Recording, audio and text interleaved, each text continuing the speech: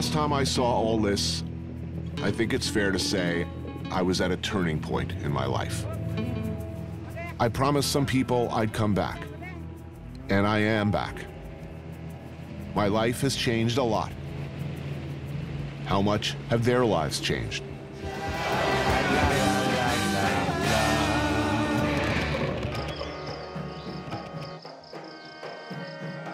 Back in Entelau after a lot of years and a lot of miles. I wake up to the sounds of early morning village life. Roosters call, the coughing and clearing of lungs as the elders rise to perform their morning chores. The whole village lives here in separate apartments, sharing a communal space that runs the length of the building.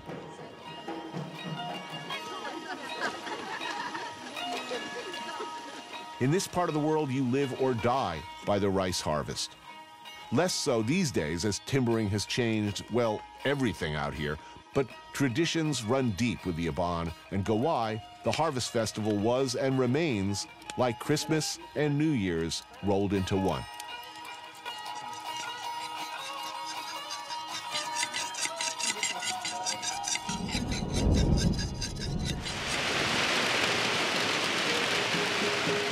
We will need pork for Gawai. And unfortunately, that means a pig must die. More awkwardly, custom and my personal history in this village demands, once again, that I do the job.